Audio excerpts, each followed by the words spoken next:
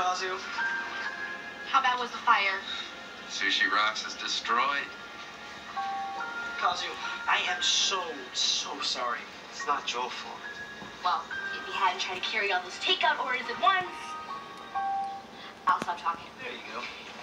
Kozu, here's some photos of the damage for the insurance company. I can't look at this.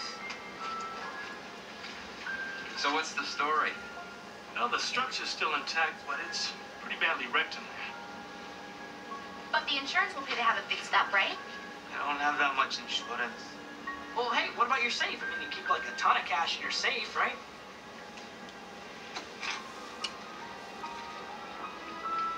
Oh, this is bad. Oh, wait. Here's $5. It's not burnt too bad. Well, we don't usually accept tips, but thank you.